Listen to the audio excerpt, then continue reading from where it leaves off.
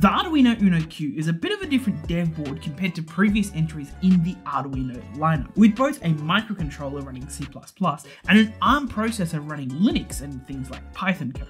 Because of this, the process of setting up and using it is a little bit different, so let's take a look at how to get going with it. In your box, you'll find just an Uno Q, so there's a few things that you're going to need to get coding. Now, the minimum you'll need to get going is a USB-C cable. This will let you plug it into your computer and go ahead and program it. But chances are you want to plug in some other USB devices like a microphone for audio input or a webcam to run some computer vision. To do this, you'll need a USB-C hub. Most hubs will work, but just ensure that it supports power delivery or PD. Even more uses for this hub, the Uno Q gives you the option of booting into a Linux desktop environment on the actual device itself. If you wish to do so, you will need a USB hub for the keyboard, mouse, and HDMI output. In terms of power supply for this thing, the recommendation is to use a USB-C supply capable of providing 5 volts and up to 3 amps through PD. However, we found that the Uno Q was happy to just run off a regular USB wall charger capable of outputting 5 volts and 2 amps. I would still opt for the proper PD supply if you have it though.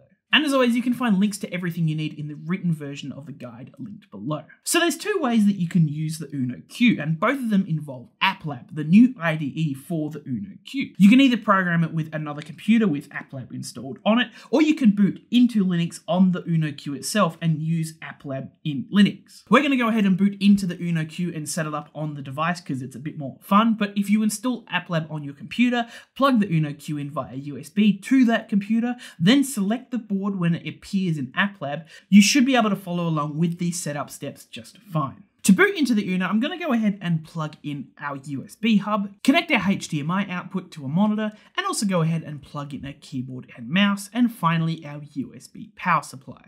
From this demo, I'm literally just using the power from one of my USB ports. The Uno should then go ahead and boot up, and you may be prompted to set a password. Once you boot it into your desktop, AppLab should automatically open here and you'll be prompted to enter in your board credentials as well as connect it to a Wi-Fi network. Your Uno Q will then check for any updates and it should go through and automatically install them. Now, if you run into any issues while updating like I have here, first of all, close and reopen AppLab as that usually fixes it. If that didn't fix it, you might want to check to see if you have an Uno Q from the initial batch, the ones first released. These initial Uno Qs are unable to fully update themselves and need a manual reflashing, and then they're fine after that. We have a guide on reflashing your Uno Q just in general if you want to check that out, link in the description. For most people though, this should be a smooth update process. It might take 5 to 15 minutes depending on how much you've got to update, but once it's done, we can finally start using AppLab. After we punch in the password again. Now, you could happily use AppLab on the Uno Q itself and have sort of this all-in-one dev platform, but personally, I enjoy programming this from my desktop PC, so we're going to go switch over to that.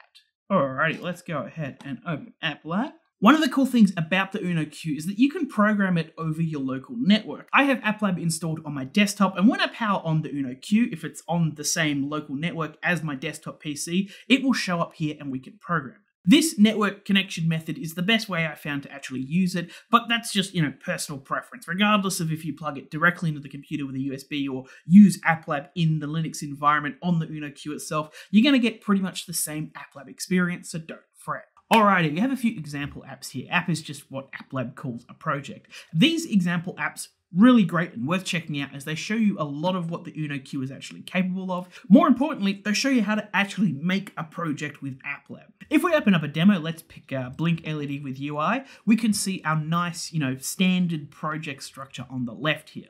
We have a README file with, all the important information about our project. We also have a YAML file, which you can ignore. AppLab automatically updates that for you. Then we also have a sketch folder here with a sketch in it. And this should look very familiar if you've ever touched any sort of Arduino code before. This is just, your folder you put all your C++ code in to interact with the hardware side of things of the Uno Q. And we have one of the things that sets the Uno Q apart, a Python file here under our Python folder. This is where we put, all of our Python code to do the things on the Linux side of the Uno Q. In this code, we're also going to go ahead and set up bricks. Bricks are a bit of a unique thing to AppLab, and they're like a bit of a more advanced library that run on the Linux side of things. This brick here, Web UI, handles everything required to host a web page on our Uno Q. If we go check out the bricks section, we can see some of the things we have access to.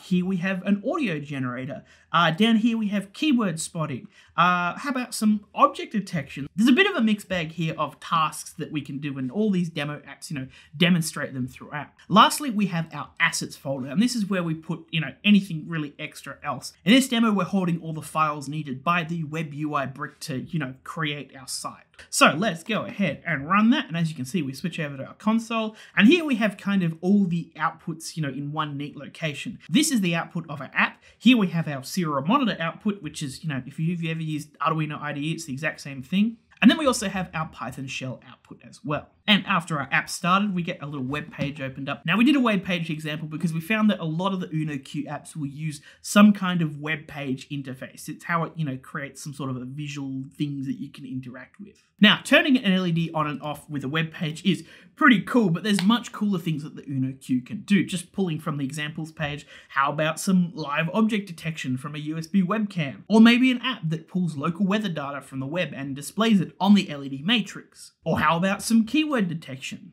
Hey frog. Hey smart home. Hey Arduino. Hey Arduino.